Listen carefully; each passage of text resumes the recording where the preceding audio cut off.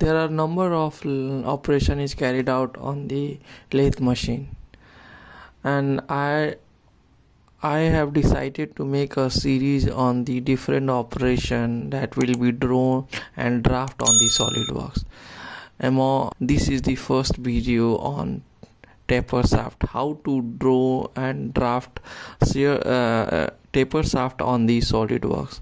So let's begin with clicking on front plane, select sketch, go to center line and draw a center line, whether it from the center or the mid of the center, and give a dimension with the smart dimension of 20 mm.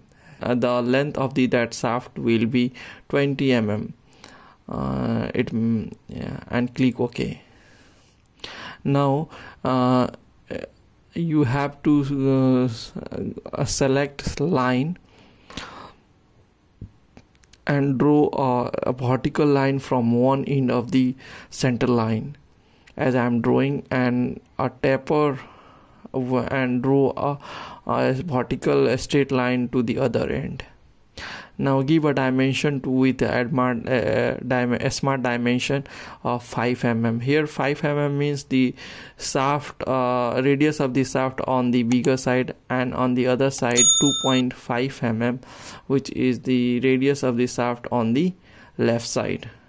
Now our drawing is fully defined. Exit and go to select sketch and go to feature, go to revolve Bose. We have already used these features in our previous videos, and click S, and here is your sketch and click OK. This we have achieved the taper circular shaft. And if you want to change the appearance, go to appearance and select, if you want to change the color, drag and drop, or if you want to change the appearance, then go to appearance, go to solid, go to and you can change a color from here. This is our circular taper shaft, and click OK.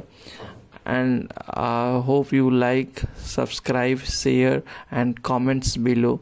We'll meet in the next video. Thank you.